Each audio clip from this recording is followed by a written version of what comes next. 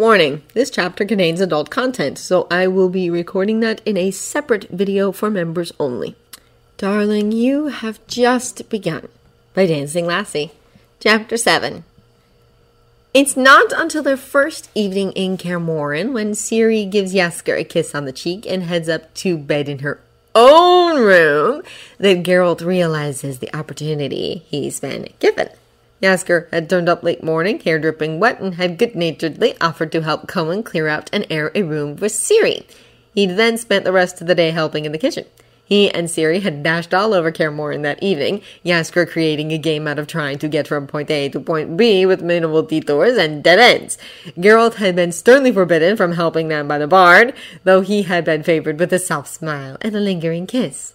Their most enthusiastic discovery had been the natural hot springs housed in the basement of Kaer Morhen. Ciri had insisted on a proper bath straight away, putting an end to their exploring. Jaskier had stood guard outside, ready to head off any of the witchers who might want a bath while the young princess was bathing. Geralt had joined him, feeling a small thrill at the ease with which Jaskier reached for his hand and leaned against his side. "Where were you this morning?" Geralt had asked, playing with the fingers entangled with his own. "Had to go down to the river. It's polite to check in with the local river deity if I'm going to be spending any length of time in that laboratory." Geralt then frowned slightly. "I don't remember you doing that before." Jaskier had shrugged. "We were always on the move. Never really stayed anywhere long enough to make a big deal of my visit. Occasionally, I'd go have a drink with them while you completed a contract, but Mama and old Father Potter are very relaxed about each other's children wandering into their laboratories. All the other major northern rivers respect Mama as well. So long as I didn't cause any trouble, I was free to go about as I pleased." He had trailed off, and Geralt had suppressed a wince as he remembered a certain incident on a mountain. One he would very much like to forget, one where Jaskier had only been able to save him from being impaled by defacing another river's territory. "Not such a free rein now," he'd hazarded a guess. "No," Jaskier had admitted. "There's now a general unspoken agreement that I check in more often. Woke up this morning with an irresistible compulsion to go pay my respects. I should probably go see Uncle Moina sometime soon, too, but it's Gwen's river I'm planning on staying near for several months, so she took precedence." Geralt had considered questioning him further, but Ciri had reappeared, and Jaskier had been charmed by Vesemir into playing for them. Geralt needed to tell the older witcher to stop trying to butter up his partner. His uncharacteristic welcoming of a stranger into the keep was putting everyone else on edge. Jaskier is going to be stuck with them for months. Vesemir will have plenty of time to conduct his inquisition. Still, the entertainment the bard has provided had gone over well, especially with Cohen, and he had wisely avoided his more boisterous witcher melodies and stuck to his far less controversial nature ballads. Geralt had been content to sit quietly by the fire, Ciri pressed sleepily to his side, admiring the fine form of his river god. Now, he is acutely aware that this is the first time since he kissed Jaskier in his own river, all the way back in Letanov, that they've been properly alone, with a bed, and a door that locks. And for the first time in many years, he's feeling a very peculiar sort of vulnerability. It's a feeling he thought he'd left behind in his youth after his first tentative patronage of a brothel. There have been many women and a few men he's bedded since, and he's not generally self-conscious about displaying his body. He knows his physique makes up for his scars, and the scars even attract a certain type. But none of these people meant anything. They weren't Jaskier, who, it should be pointed out, has seen Geralt naked more often than anyone else he knows. So why does it feel so different now? Now that they're alone in Geralt's room in Kaer Morhen? With a door that locks. "Hey!" Jaskier's voice filters through his nervous inner monologue. The river god is in just his shirt and trousers, the fire that's been burning all day, keeping the room at a respectable temperature. He reaches out to tuck a fallen strand of Geralt's hair behind his ear and crowds in close. "Everything all right?" he checks. Geralt lets out a shaky breath and nods before ducking his head to catch Jaskier's mouth in a long, slow kiss. Jaskier hums his approval when they break apart and dives in for another, wrapping his arms around his witcher's neck and pressing the entire length of his body against him.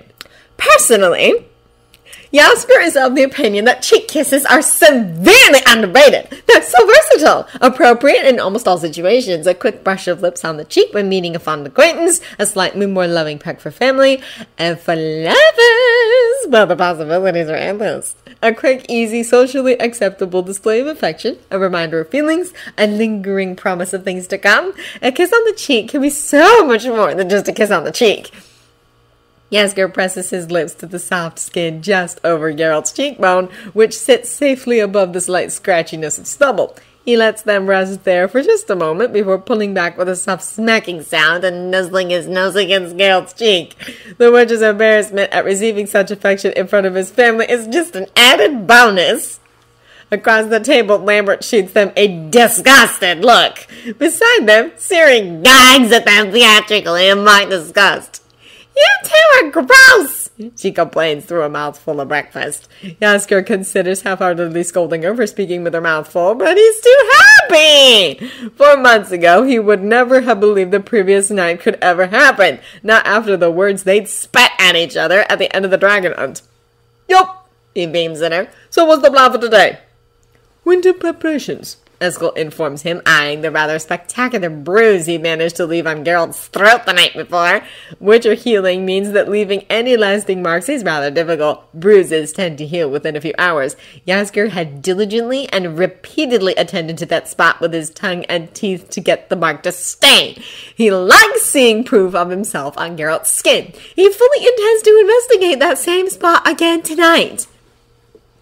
"Got to stock up on wood supplies, clean the common rooms, and fix the walls," Geralt explains, self-consciously trying to tug up his jacket to obscure the mark. He doesn't succeed. Jaskier has made sure to leave it prominently right where his neck meets his remarkable jaw. "I'm not sure how good we'll be at fixing walls," Jaskier muses, shooting Ciri a wink, "but we can definitely help with the cleaning." "It would be appreciated."